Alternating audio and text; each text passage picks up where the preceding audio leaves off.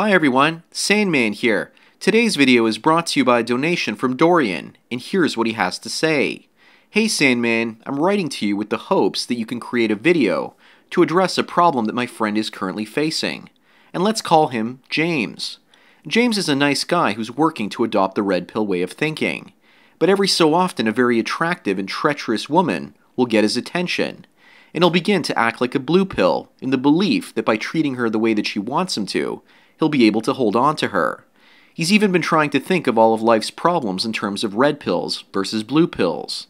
There's also an individual who James and I both know, who dropped out of university and has recently been talking ill of James, who told James that if he ever sees him again, he will publicly humiliate him. Although this is a strange threat, James is trying to figure out what the MGTOW connotations are, especially because girls are aware of these obscure threats that have been made towards him, and he fears that these threats will lower his status in the eyes of women. How should he respond to these threats in order to preserve a red pill mantra, Sandman? Well, Dorian, thanks for your comments and questions. Part of taking the red pill is to understand not only female nature, but also male nature as well. Blue pill men usually threaten other men to show off their male bravado to women, and to gain attention from those same women, while silencing and squashing male competition that's found all around them. But a red pill man doesn't care what blue pill men, nor women, think of him. He's basically red pill all the way. And he's secure in his mindset because he understands that the majority of conflicts in our society are started by people jockeying for a position for the mating game. And most human mating rituals are done subconsciously, which means that people often end up with really bad matches. A red pill man doesn't really care about status, at least on a conscious level. So Dorian, your friend James, needs to let go of what other people think of him, and just ignore it and follow his own path. With regards to a general red pill path or mantra, I learned about something very important yesterday called sex transmutation that can aid most men on the red pill path, and it's extremely valuable. There's a writer in the early 20th century called Napoleon Hill, and he wrote a book called Think and Grow Rich. And he went out of his way to study the habits of some of the most successful men in the world at that time, and wrote a book to show everyone else how powerful their ideas were. He wanted to write this book to help others follow a recipe for success. And these ideas were so powerful that according to legend, before he published his book, the men that shared these secrets with him actually forced him to remove half the content from the book because too much of it was actually good enough to create competition for them. I don't know if I believe the urban legend surrounding this book, but regardless, there are many valuable pieces of information that remain in this book that level 3 and level 4 MGTOWs can use to help them channel their frustrations into creative endeavors. According to Napoleon Hill, a man can turn into a genius and bring about untold riches if he basically follows what the book says. And what I'm going to talk about also ties into this idea of no FAP that many listeners have been wanting me to talk about for quite some time. Many of you have been saying that men channeling our sexual energy into creative avenues actually improves our health and improves our lives. And according to Napoleon Hill, in the 11th chapter of his book, channeling that energy can actually make a man highly successful. He also says that the subconscious mind is the key to creation.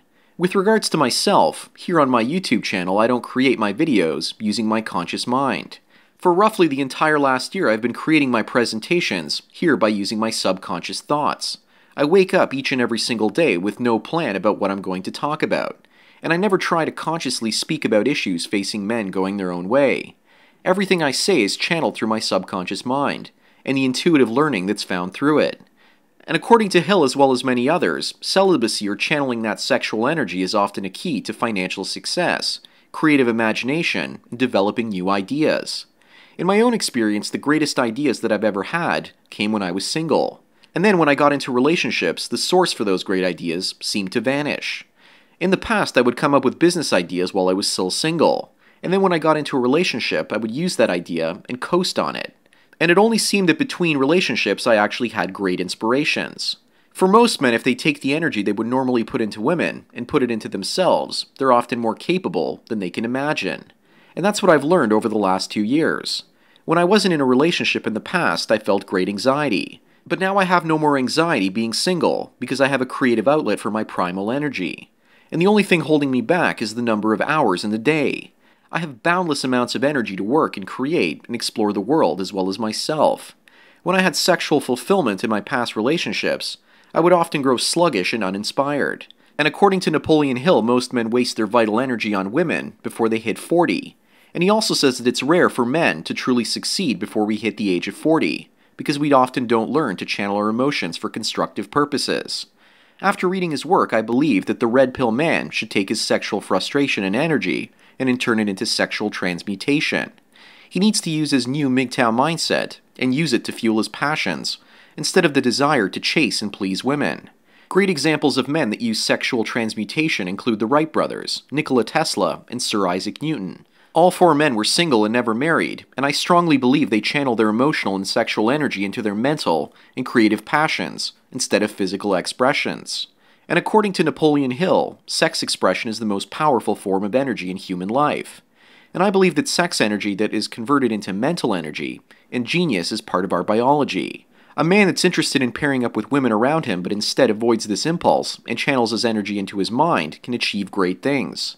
This in turn attracts more women to him, more than before, because he's now able to provide greater resources to women. The subconscious mind fights to procreate, and if women love what men do for them instead of loving them for who they are, then the mind achieves everything it can to attract increasingly more attractive-looking females. Because for the most part, it's the highly attractive females that go after the wealthy men and pair bond with them. And the more a man achieves, the more of these types of women he actually attracts. Dorian, if red pill men want to be free of tacky blue pill men trying to oppress him, as well as women trying to subjugate him, he needs to use sexual transmutation to channel his energy towards things that are creative. With regards to myself, last year I was inspired by one woman, almost to the point of madness. But instead of pursuing her, I channeled my feelings into my work, and that's also one of the handful of reasons that I created this YouTube channel. I agree with Napoleon Hill about our primal energy being channeled into constructive behaviors. But you should also know that Napoleon Hill was also really a blue pill mangina when it comes to relationships. He understood that men were more powerful when they were motivated by sex, but he also had this to say which makes him sound like he didn't know the negative influence of women in men's lives.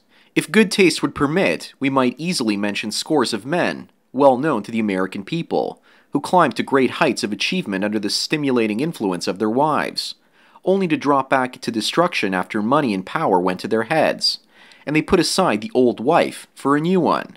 And what I believe he's actually saying here is that once a man no longer focuses on his attraction to women in his life, and instead focuses on money and power, this leads to his destruction.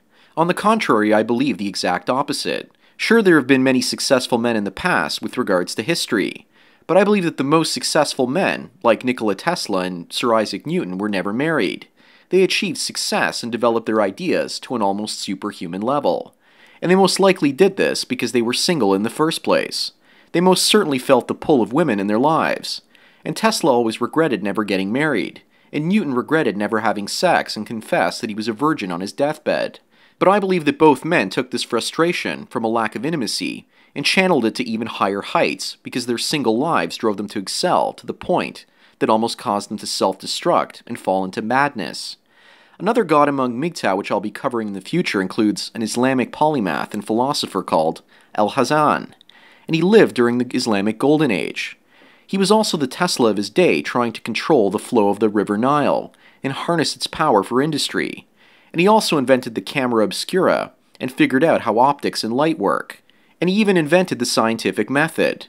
His greatest discoveries were made when he wrote his famous book on optics from 1011 AD to 1021 AD.